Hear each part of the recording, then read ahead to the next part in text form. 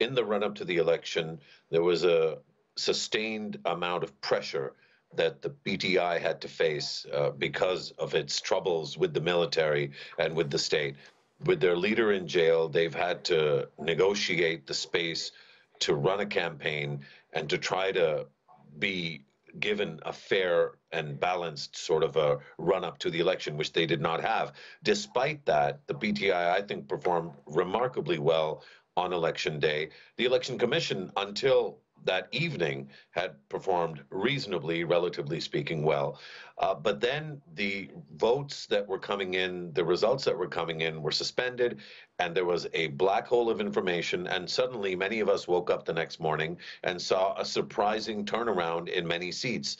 So the first thing to recognize, I think, is that there is a degree of unhappiness with the transparency of the process.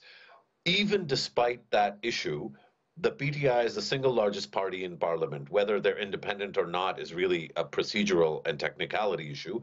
The reality is the PTI is the biggest party in the country with the most seats in parliament. So on principle, the PTI should have first dibs at forming a government. The fact that it's the second and third largest parties that are trying to establish a coalition government, I think from the get-go undermines the basic spirit of this contest of elections in Pakistan.